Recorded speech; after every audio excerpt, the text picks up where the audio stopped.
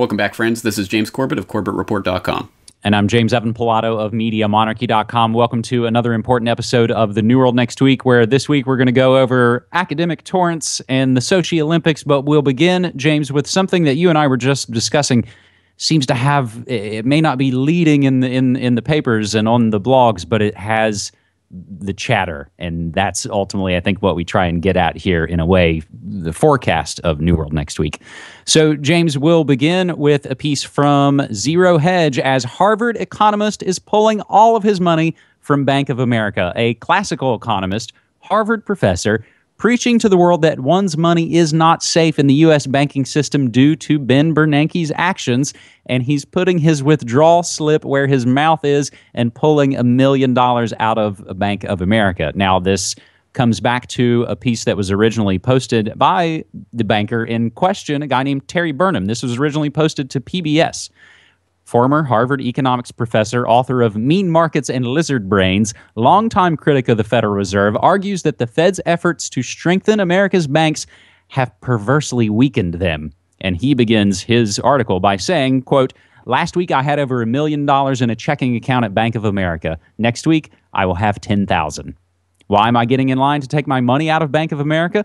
Because of Ben Bernanke and Janet Yellen, who officially began her term as chairwoman on February 1st. There's also an interesting piece, James, from InfoWars. Harvard economist fears starting bank run on Bank of America by withdrawing his $1 million. Part of me leans to the side of let the heavens fall and ultimately let these banks fail, and we should all pull our money out. James? Well, that's absolutely what should have been done in the wake of the 2007-2008 crisis. We should not have kept those banks on life support with the trillions upon trillions upon trillions of dollars of secret backdoor funding from the Federal Reserve, because that has only prolonged and inflated that problem and made it even worse. So it's going to come down on our heads at some point, and whether it comes down now or later, it is only going to be worse the longer we prolong it. So I do agree with you on that. And the point, I think, underlying this is that a banking system is only as strong as its weakest link, which really, in a fractional reserve banking system, that is public confidence itself. If there is no confidence in the banking system, there will be bank runs. If there are bank runs, the system will go under. And the FDIC in the United States might be there to say they'll support you to the $250,000. Oh, it's insured. Don't worry about that. But we all know what those promises are worth. They're not worth the paper they're written on. And we saw that in Cyprus with the bail-in regime, which, by the way, has been finalized, and there are backdoors that have been built into all of the banking systems through the Bank for International Settlements and its various tentacles in all of the various countries where it operates, that the bail-in regime is here, and it's absolutely, it could happen tomorrow in the United States if there was a big enough bank run or problem. So unfortunately, this is just one data point on a seemingly endless list of data points we could point to, whether it's the labor participation rate in the United States being the lowest in 35 years, or the CBO itself coming out and admitting that 2.5 million workers will be chopped out of the workforce over the next decade because of Obamacare, or whether it's the plunging Nikkei stock index here in Japan, or it's Chinese manufacturing shrinking in China, or whether it's Greece coming for its third bailout in the Eurozone, or whether it's South America and other developing emerging economies, currencies collapsing. There are so many data points to point to some very worrying signs on the economic road ahead, and I understand you have a couple of other stories that might tie into this as well. I do. I think connect those data points to something that does really have people chattering. And I get this latest from the last 24 hours from RT. Financial world shaken by 4 bankers' apparent suicides in a week. The apparent suicide death of chief economist of a U.S. investment house brings the number of financial workers who have died allegedly by their own hand to 4 in the last week. And that's Mike Duker of Russell Investments, William Brocksmith of Deutsche Bank, Carl Slim of Tata Motors, and Gabriel McGee of JP Morgan, some in London, one in Washington State. So this has a lot of people wondering, again, all those points that you ran down, James, are these guys seeing that as well? Is this connected in some way? The most recent story, James, is, I think, a really interesting one that folks may not have caught wind of today. 9 die in Iron Mountain fire destroying Argentina bank archives. 9 first responders killed, 7 others injured as they battled a fire of unknown origin that destroyed an archive of corporate and banking industry documents in Argentina's capital on Wednesday. If you jump down to the bottom where Iron Mountain, the company's warehouse, you see their trucks here all over the states, will securely store your documents. We'll keep them, we'll shred them. We are your Iron Mountain. Tie in the connections to the report from Iron Mountain and all of those things.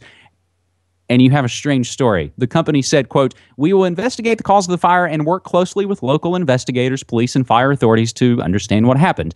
The building was equipped with both fire detection as well as a sprinkler system," the company said, adding that it is contacting its customers whose documents were lost. And I can't help but think, hello, Nazis? Yeah, we destroyed all your paperwork. You guys don't have to worry. Hello, Jamie Dimon? Oh, you guys at JP Morgan? No sweat. It all burned up. Whoops. Shades of WTC7, isn't it? Don't worry, we'll securely burn your documents for you. It's a shock. And that actually, James, that story was told to us by one of the heads of the IT department at my job. He saw that story, knows the kind of work that we do, and immediately came over to us and was like, "I think this story's suspicious. You guys should check this out." Well, I agree, and I hope if anyone out there has any more information on that, and especially the Argentinian banking system being what it is, I'm sure there are some skeletons that were safely disposed of in that fire. Mm-hmm. So, James, we'll move to our second story this week, the one that has everybody chattering. And even the comedy podcast that I listened to today, the host made a joke about, in the Sochi Olympics, which everything I see tells me something horrible is going to happen on TV. So we'll take it from the New York Daily News. Why not, James? Toothpaste threatens Sochi Olympics while poisoned dogs, bad hotels, and the anti-gay row taint the games. The latest terror threat to the Sochi Olympic Games, toothpaste tubes packed with bomb-making materials.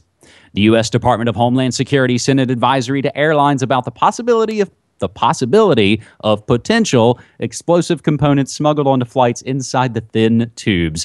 The warning, delivered out of an abundance of caution, came a day before the gala opening ceremonies at an occult Olympics where everything we see is based on bizarre, strange rituals and, again, connected to the Nazis and their iconography. But DHS regularly shares relevant information with domestic and international partners, including those associated with international events such as the Sochi Olympics, a Homeland Security official told New York Daily News.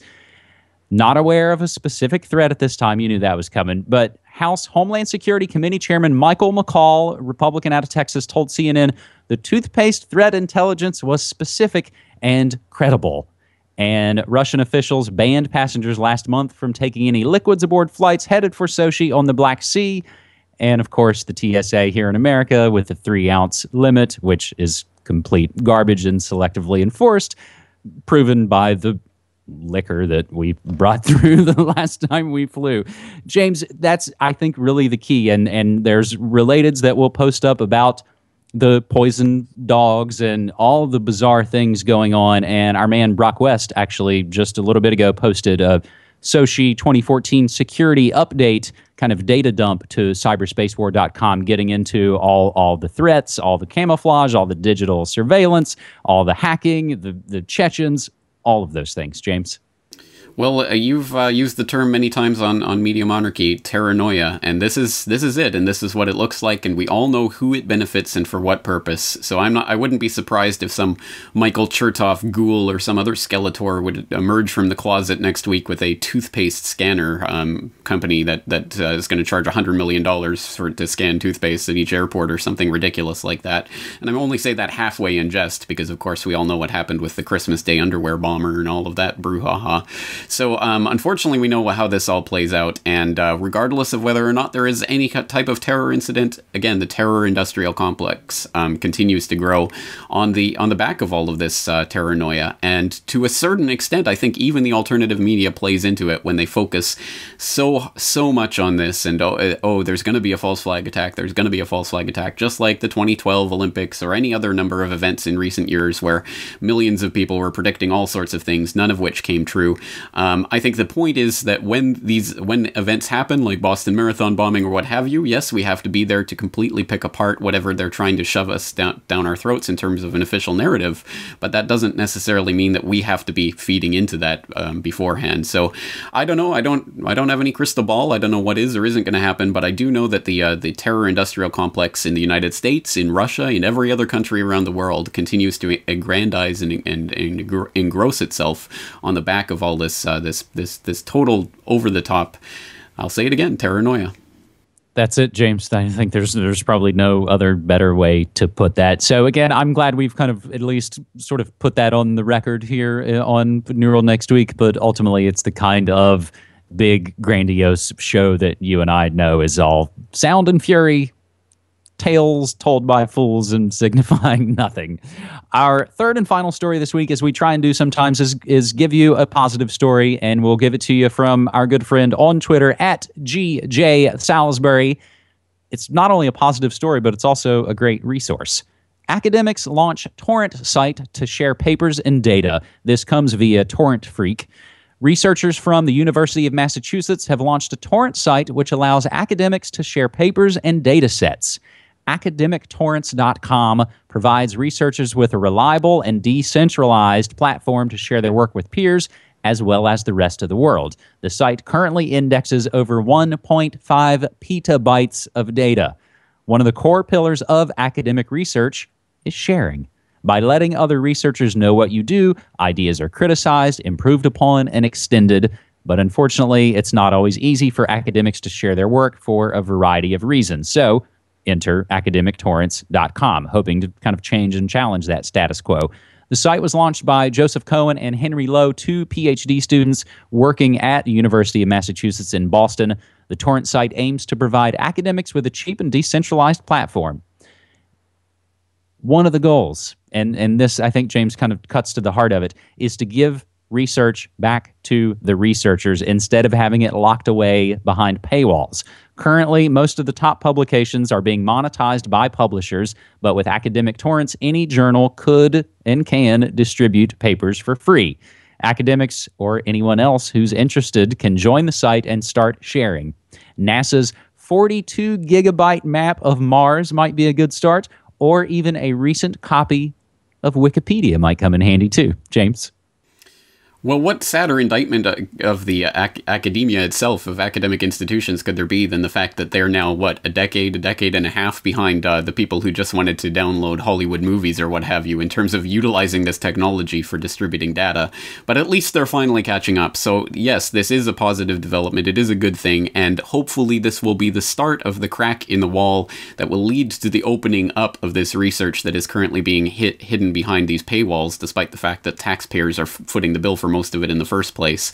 So hopefully this is the beginning of some sort of open source type revolution in academia, although I'm not exactly holding my breath that this is the final crack in that wall to start the torrent coming through. Maybe that's where that phrase comes from. But anyway, yeah, I think it is a positive development. It is something that people should at least be checking into, and it is there are some interesting resources up there so far, and hopefully more to come. So this is an idea that's starting to creep through into every facet of our society, and finally into the hallowed walls, the ivory towers of academia itself.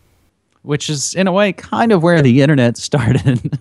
So I think that's a good full circle. And James, I think that's a great way to wrap this episode up. And again, we mentioned our friend GJ Salisbury on Twitter.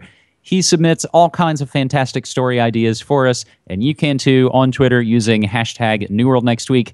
I'm at Media Monarchy. He's at Corbett Report. James, I appreciate it so much, man. All right. See you next week.